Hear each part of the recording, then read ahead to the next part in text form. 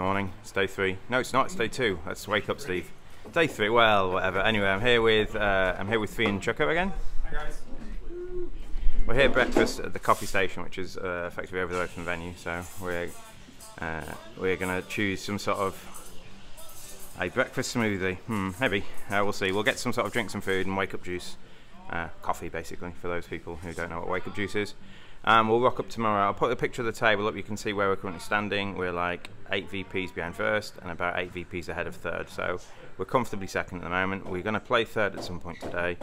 So today we've got Nettleton and Barton and Hutton. So you can see those teams and where they are. And we're going to play today. I'm probably sat out for the first set. In fact, I might sit out for most of the day again. I'm just here for people if they feel tired. Or for whatever reason. So I'll give you hands still, because teammates do play good hands, and so you'll see occasionally the odd hands that Chucko plays well, if you can ever find one. Yeah, or Bidwell or something like that. So there's some hands coming today, hopefully, and the Premier League's a long event, so this will be a third of the way through at the end of today, and then there'll be 2 more weekends coming, one in Coventry and one in Spondon. So the Spondon one I'll be staying in Nottingham for, and the Coventry one I think we'll be staying in the lovely-ish city of Coventry. Not so nice for my personally. I think there were better places to play bridge, but yeah. So good luck today, team. Woo! Breakfast. What do we think? Looks good. Look at that. That's a Mediterranean breakfast. Fee had banana loaf. We've had some lovely smoothies, and I've got what I thought was a small little eggs Benedict, a couple of eggs and some things. And look at the size of that. So we've now got our new favourite breakfast place in London. It's called Coffee Station. So if you are playing the Premier League on a different weekend, come to the coffee station. It's just over the road from the venue. So young Chelsea has a Ukraine flag. Support Ukraine, obviously, in these trying times. So well done them. We're now playing a game. Oh, okay. So Chucko's just pointed out all those pictures on the wall are for sale for support for Ukraine. So well done, young Chelsea. We're now playing a game of what time does Ali rock up. Chucko is guessing 2 minutes before start time. 5 minutes away and it's 10:44:30. Oh, he said he's 5 minutes away with 6 minutes to go. So, yeah, so we'll try and introduce you to Ali, because we didn't really get to see him yesterday, and Liam. Don't know if they're coming together, but they're playing together today. We're playing Nettleton first. Nettleton are third. We're second, so... and we're only actually 6 behind the leaders, so today we are playing Nettleton, and then we're playing 2 teams who are slightly below average. So we'll do our best today. Waiting for some hands. I'm almost certainly sat out the first match now, so it is what it is. Next weekend, Cooper and I will be playing throughout, so there'll be a lot more first-hand bridge problems. So yeah, we'll introduce you to Ali when he arrives. He is our team leader, captain of Team Phoenix. Captain in name. Chucko does all the actual admin, and he says laughing. But yeah, so he'll be here in a few minutes. Fingers crossed that he arrives on time. But yeah. So with 2 boards to go, we're about 20 imps down. It was like 34 to 14 or something like that. You pick up Ace, King, Queen, 10, King third, 2 low, Jack to 4. And you're second to speak, and everyone's vulnerable. And he goes, you've got 2 decisions on this hand. The first decision is, if the hand on your right opens 1 heart, what do you do? I think you've got 3 options. You could pass, you could do a takeout double to show 4 spades, or you could overcall a spade. I think there's a difference of opinion in our team. I would overcall a spade, someone else thinks double's better, and someone else thinks pass is better. The person who held this hand passed, and then the second decision comes later, so it goes 1 heart, you pass. The next hand bids 2 hearts, and your partner wanders in with 3 diamonds, vulnerable against, red all. And it comes back to you, or what are your options now? And you have a heart stop, but 3N, it's getting very loud in here, apologies, but 3N is risky. Like, you'll need partner's diamonds to be running, potentially, or something like that. So but 3 hearts puts them into a corner. What do? Do you think you've got 5 diamonds on? I don't know, maybe.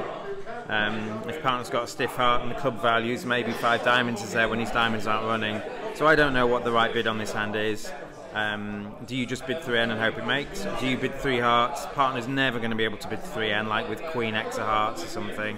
Maybe they have that. Maybe they've got Ace X of hearts. So when 3N's easy and good, if you bid 3 hearts and partner's got this heart stop, they'll bid 3M. But when 3N's making and partner hasn't got a heart stop, you need to be bidding it. There's no way realistically partner's going to have spades here. So if you bid 3 hearts, most of the time partner's bidding 4 diamonds, and then what are you doing? So I sympathise. I would have bid 3N too, I think, and it doesn't make, and 5 diamonds does, so that you can see the whole hand. I don't know what happens if you ever call a spade to start with. Partner doesn't get enthused. Partner might still bid 3 diamonds, and then you might still bid 3N with this heart stop maybe, or pass 3 diamonds. I don't know. But 3N's only 1 off, but because 5 diamonds is making, we actually lost 11 imps on the board.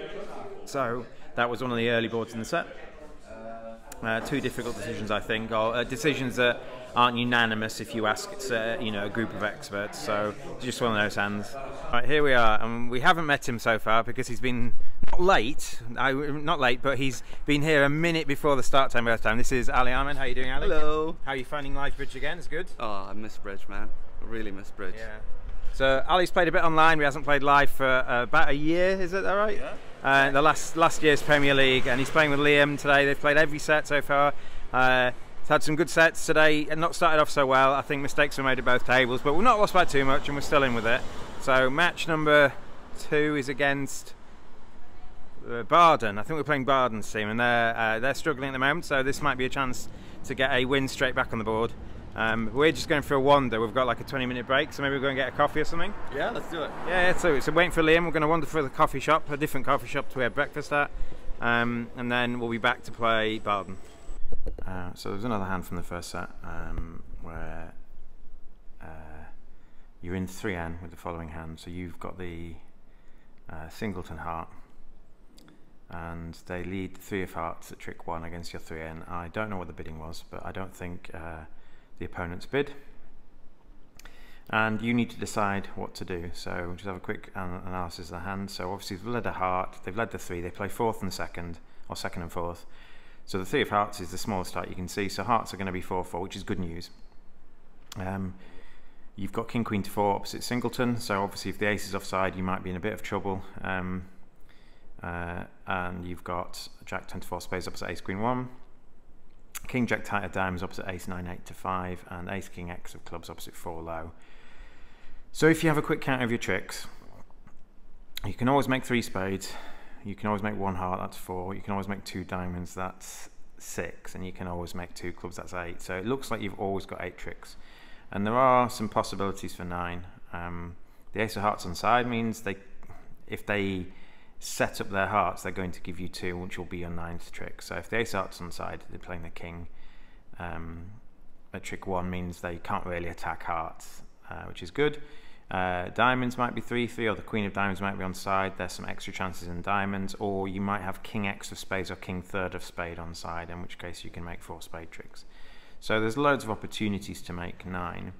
However, is there any consideration to playing low at trick 1? They've led the 3 of hearts. If your king loses to the ace and they clear the hearts, there's a limit to how many things you can do, I guess.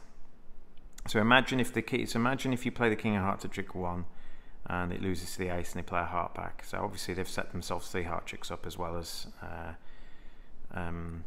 but they've got no guaranteed entry. But I mean, hearts are 4-4, so whichever hand wins is going to go there. So if they set the hearts up, what are your chances now? Well, if the king x of spades or king to 3 spades is on side, you can still make 4 spades, 1 heart is 5, 2 diamonds and 2 clubs is 9. So if the ace of hearts is offside, you can still make it if king x or king 3rd of spades is on side. If the spade finesse loses, you now need to establish a diamond trick, I guess. So you need, maybe if you win the heart return and take a spade finesse and it loses and they clash the hearts, and when you win you just need to play a diamond to the jack. But entries are a bit difficult. You might not be able to get back to your diamonds. So anyway, our teammate played a low heart at trick 1, playing for the ace to be offside, and so obviously this stops them setting their heart tricks up when the ace is offside, and potentially gives you time to mess about in diamonds and spades to set them up. The problem with this is, if the ace of hearts is onside, you've just made it difficult for yourself. If the ace of hearts is onside, you're almost certain to make this. And so when you play low at trick 1, you're basically taking a big view about where the location of the ace of hearts is. You're basically taking a view. Now obviously if the ace of hearts is offside, you might give yourself time and a favourable diamond position or something like that, where maybe the queen or 10 falls doubleton, so your 9-8 become play, or you cross to your queen of spades and the queen of diamonds is onside or something like that, so you're in really favourable positions. But obviously when the ace of hearts is onside, you might go off in this. They can switch to, for example, clubs. So if you get a heart at trick 1, you play low and they win, and the aces was onside, they can attack clubs now. Now when the king of spades is offside, they can clear the clubs with the ace of hearts as an entry. So it's a bit of a view to do that. Whether it be right or not, I don't know. I think it's probably just right to play the king of hearts, because if it holds, you're pretty safe. It's almost, you know, if the ace of hearts is onside, they're just not getting 5 tricks, I don't think. Without you having time to set up your tricks. Realistically, there might be layouts where you can't make it when the ace is onside, but playing low at trick 1, I think is a bit of a mistake. We sadly lost 11 imps on the board. But maybe it's one of those table presence fields. Maybe, you know, and I am one of those people who, if you have a read at the table, you should be able to follow it through. And if the read isn't clear, you should play with the odds. But when the read is clear, trust your gut. You won't ever know. You won't ever know if your reads are right if you don't try and follow them sometimes. But on this particular case, I think the odds favour playing the king of hearts. And sadly, we lost 11 imps on the board. So not doing so well. This is match 2 of the day against Barden, and we're with one board to come in. We're 40 odd imps down, so it's like an 18-2 loss or worse. And just as an interesting point again, I think it's fairly obvious, and Fee and Chuck I think it's fairly obvious, but obviously it's not happening at many tables at all. You pick up this hand, it was the east hand at the time. You've got 3 low, queen 10x, ace queen jack to 6, and a singleton club, I think it might be. Singleton queen of clubs it was. And you're 4th to speak, and it goes 1 heart on your left. Partner jumps to 2 spades. Apologies, it goes 1 club on your left. Partner jumps to 2 spades, weak. And this goes pass. So you've got this 3-3-6-1 hand with the singleton club. And obviously partner's got a weak hand. You haven't got an opening hand, and the hand on your right's pass. Where are the hearts? Maybe partner might have preempted with hearts, so maybe the hand on your left is like strong with hearts and clubs or something like that.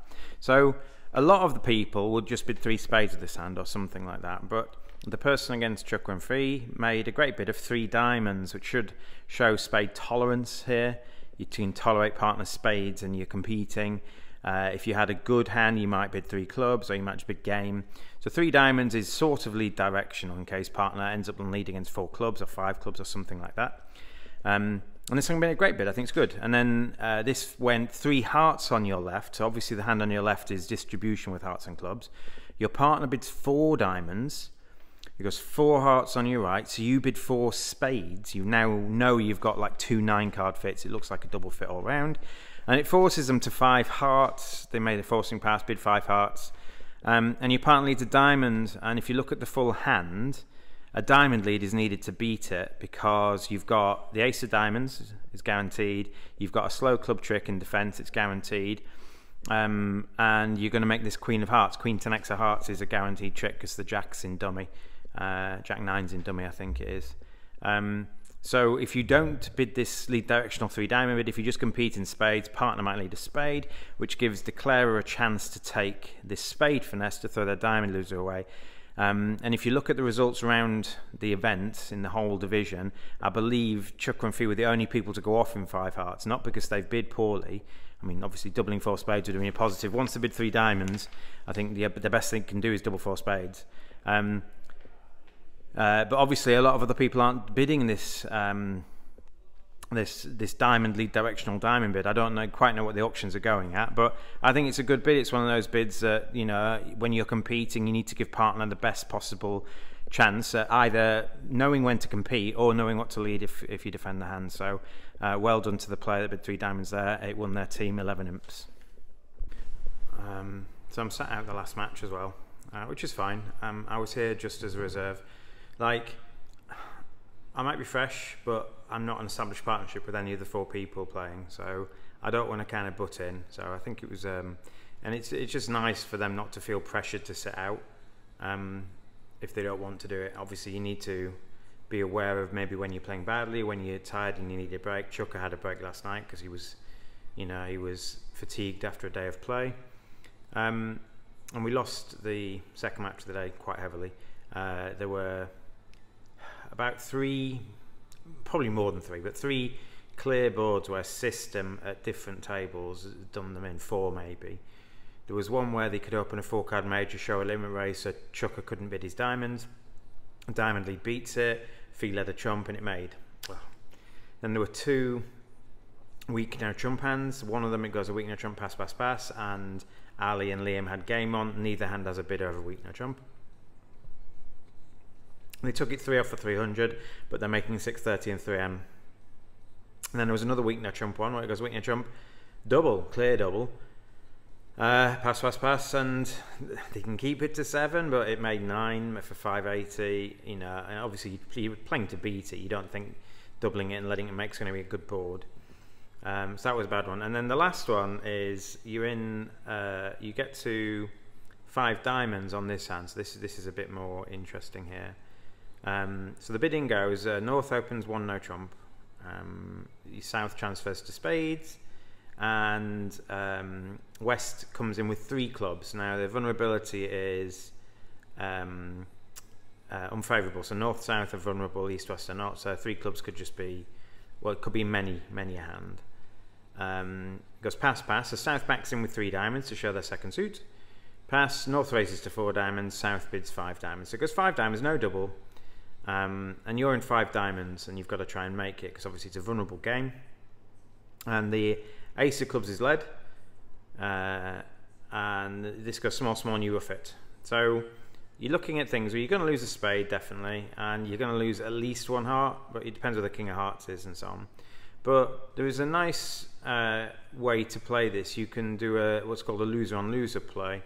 So you cross to the to a top diamond and play the queen of clubs, and you're just going to discard here. What you're going to do is discard a heart on the queen of clubs. It's a heart you would have possibly lost anyway.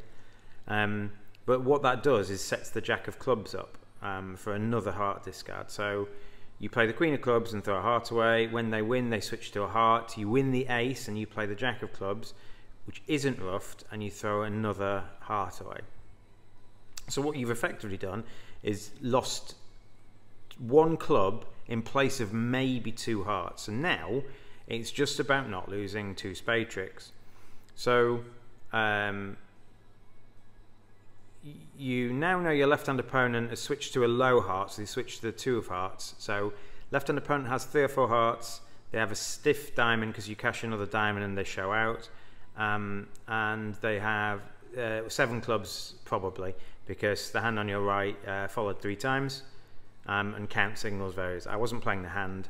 So it looks like the hand on your left has got 1 or 2 spades. So the hand, the west hand, and it depends what spades they are. Is it the queen? Is it the ace? Have a think about what you'd do, whether you'd run the jack or you'd play a spade to the king. What would you do? So Fee played a spade to the king, which I'm not saying is right, I'm not saying it's wrong. It didn't work. It lost to the ace. Spade comes back to the queen. If you're on the jack of spades, you would do that. And so Fee ended up going 2 off. I went spade to the king, spade to the queen, spade to the king, and a spade to the queen, and a trump back, and you just a trick short from doing anything. You can rough the hearts good and get 1 discard, but you've still got a losing spade. So it's difficult. Like, how are you going to get this right? And the issue is, at the other table, they are playing a weak no trumps, and North opened 1 of a suit. South bid a spade, and West bid 2 clubs. And because West didn't preempt, they're much more likely to have some points now. So they're more likely to have the ace of spades. On the auction I gave you, there's no guarantee that 3 clubs is constructive. It could just be preempted with lots of clubs, you know, rather than bidding 4, you just bid 3 and you get in there. But 2 clubs is often constructive. If you've got a weak hand with clubs, you would do it like a weak jump over call. So it's just one of those. I think it's a lot easier to get the spades right on the other auction, and that's what happened. So we lost 13 imps, and obviously we're losing double figure imps and all these other effectively system out hands.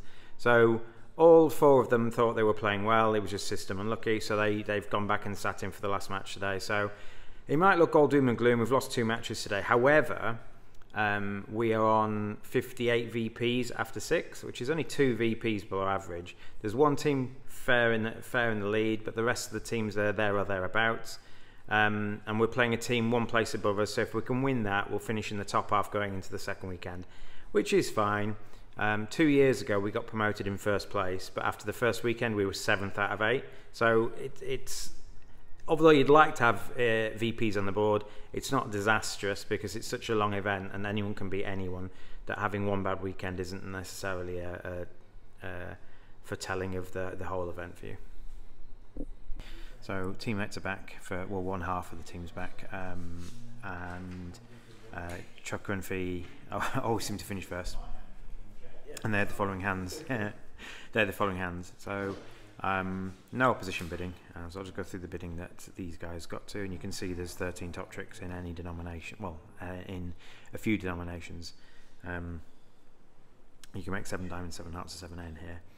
And so how do you bid it? So it's a bit difficult to find the jack of diamonds, as in ace jack to 4 diamonds, but there are other things you need. So how did these guys bid it? Well, obviously they've got a much more sophisticated system than most. They open 2 clubs with a strong hand. It goes 2 diamonds, which they're going to do on most balanced hands. If you're going to do a positive over 2 clubs, you probably want to have a bit of distribution, like a 6-card suit or 2 5-card suits or something. So 2 diamonds is like a weighting bid. It doesn't, not necessarily negative. 2 hearts is cokish.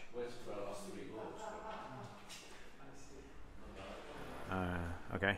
2 hearts is either hearts or some sort of strong balanced hand. 2 spades asks, and 3 clubs from Chucker says I've got a single suited hand with hearts. This goes 3 hearts, confirming hearts. So it got to the point now, obviously there's about 6 bids to get to the point where they've bid and agreed hearts. One hand shown a single suited hand now, the other hand has bid 3 hearts, which is better than 4 hearts. So they start Q bidding. They Q bid 4 clubs,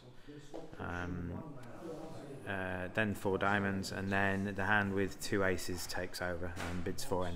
Okay, obviously partner, you've got 2 aces and partners open 2 clubs. At some point you're going to do that, and you can't Q 4 spades and you can't sign off, so you're kind of forced to bid 4N. Now partner shows you've got all the key cards. Now what do you do? Well, you've got 2 aces and 4 card support, so depending what partner's got, you've got to invite grand, I guess, because you know it's going to be there some of the time. So you bid 5N to say, well, we've got everything. What do you think? And obviously the strong hand's got an extra queen of diamonds, an extra king of clubs, quite a lot of extra things that they haven't yet shown. And so from the strong hand, what do you need to make 7 hearts? You're probably not going to bid 7N. What do you need to make 7 hearts? Well, you need a 4th diamond would do it. Ace queen to 3 clubs would do it. The king of spades would do it, or queen jack of spades on a finesse. So one combination of all of those things, and you've got 13 tricks. One of them is a finesse, but the rest of the time, sometimes ace empty to 4 diamonds might give you a choice. And for all these situations, you might even just have some squeeze opportunities. If partner's just got the queen of spades and 4 diamonds, you might have some sort of squeeze on. So they bid 7 hearts, and obviously claimed it trick 1 when there was no ruff. So that was just a well bid hand. Obviously it's very difficult without playing precision to find the jack of diamonds, but odds on that you're more likely to make 13 than 12, so well bid teammates. So sometimes when your opponents go off the rails, to capitalise, you really need to make the most of it. You need to be doubling them, and you need to be taking those tricks or putting them under pressure, not just kind of cashing out for 1 off or something, but fine, you know, getting 600 or 800 or something. So I'm just going to give you Fee's hand, and it's a lead problem, so I'll take your time. So you've got queen 10 to 4, 10 to 3, 10 to 3, 10 to 3. One of the stellar hands they're used to. And your partner opens one club, and that is the last bid your side makes in the auction. The bidding goes 1 spade on your right, 2 forcing hearts on your left, 3 diamonds on your right, 3N on your left.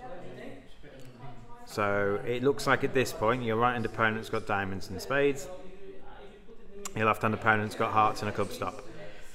The right hand opponent pulls to 4 diamonds, pulls 3N to 4 diamonds, which should be forward going. The left hand bids key card, the right hand shows an alt or 3, the left hand bids 6 diamonds, and your partner whacks this. Pass, pass, pass. So, first thing first, is this double a light and a double? Can it be possible that your partner wants you to lead a heart here? And this is maybe one of these table presence things. You might want to feel about how your opponents have been bidding this. Do they look reticent? Do they look, you know, so on? If you're on the side of the screen and the person who, you know, bid 3N to play, can it be possible that your partner's roughing hearts here? Obviously, if partner's got heart values, they're just going to make anyway. So the only reason to, you know, really do a light and a double for a heart lead is if you think things are going away or you think things are going to go rough. It feels like a complete misfit. So I think the first good decision for you made was to not lead a heart. Secondly, what should you lead? Well, your partner has opened a club. It feels like partner's got some sort of weak, no chumpy, balanced hand or something. And if that's the case, you've got the spade stopped. You've got 3 diamonds. It could be right to lead a club, but partner's doubled. You know, one of the things, are they close to making this? It feels like if partner's doubling this just on strength, they've just bid something stupid. And Fee made an excellent lead of a diamond. So if you look at the whole hand, this was defended very tightly, and teammates picked up 500. So went a diamond lead, and Chucker won the ace of diamonds and played a diamond back. Now Declare was struggling. Declare is struggling now. Did he go diamond to the king and ace? Diamond to the king and ace. Yeah, diamond to the king and ace, diamond back. I mean, it's a bit better if Declare plays lower trick one, I guess, because then you can win the second hand and dummy. But it went diamond, king, ace, diamond back. So they've already misplayed. Now they played the jack of clubs. They went small. They overtook this with the king, and Chucker ducked it, which is great. You've now just killed dummy. Because Fee still has a trump left, they were able to rough the 4th heart. Is that right? Well, no, they just didn't have any tricks. Oh, they just didn't have any tricks, yeah. So you can cash 3 hearts, and that's about it, really. You just get, you know, you're just dead. The trump lead has stopped any spade roughs. The club duck has killed the club suit and the heart suit in the same go. So even though you can go ace, king, queen, and rough a, you can do ace, king, queen, and rough a heart to rough the heart's good. You can never get back to them, and you end up leading away from your spades at the end. So teammates got 500 when the corresponding table was just in a part score. So it's 2 diamonds at one table and 6 diamonds at the other table. So we won the right side of that one. Well done, Fee. Good lead, guys. Well defended, Chucker. All right, we're done for the weekend. We lost narrowly on the last match. We lost by 6 imps. So I think we're on something like 65 after 7. So we're like 5 VPs below average. We had a good weekend, everyone? Yeah. Really nice to see people. Really nice to play live bridge again. We'll be back in a few weeks for the second weekend. You'll see the legendary, the brilliant Chris Cooper. I believe we've got a team of 5. Fee's in Australia, walking upside down or whatever you do down there. Seeing family, I believe. Fee is Australian, and so we'll be a team of 5 at the most next time out. But Cooper and I will probably be playing moderately throughout. We'll see how it goes. So thanks for watching. Hope you enjoyed the hands. Hope you've watched from the sidelines like I have, and we'll be back with another vlog next time out.